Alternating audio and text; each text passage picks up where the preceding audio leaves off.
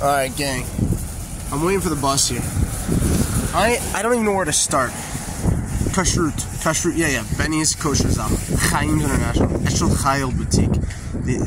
Like the list goes on. We got Shalom Pharmacy, Shalom Pharmacy, LZ, and it goes on and on and on, like all the way down. Schnitzel, this and that, and I went to this kosher fleishik place, got some deli meat.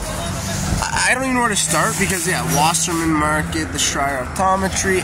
I am in Queens, and I'm in a place just north of Briarwood, a random place. I went to get ice cream on this strip, and lo and behold, I saw people with tzitzis, and all of a sudden, a huge from community, and it's wild. Like, I did not expect to run into this. So then, guess what? I decided, all right, I'm gonna get Jewish deli while I'm here, and I started schmoozing the Hebrew with the guy, and the people in there were loving it, like absolutely loving it. The young guy knows Hebrew, he's schmoozing, blah blah blah.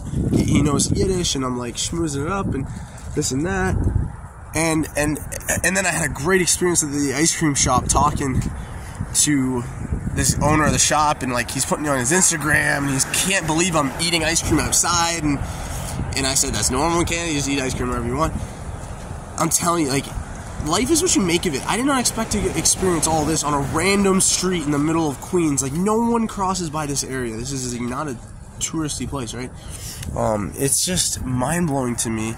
And then I had a whole conversation with this semi-homeless lady, Ruthie, and we were talking all about her life, and I gave her a couple bucks, honestly, because I felt bad for her. And it was really cool, yeah.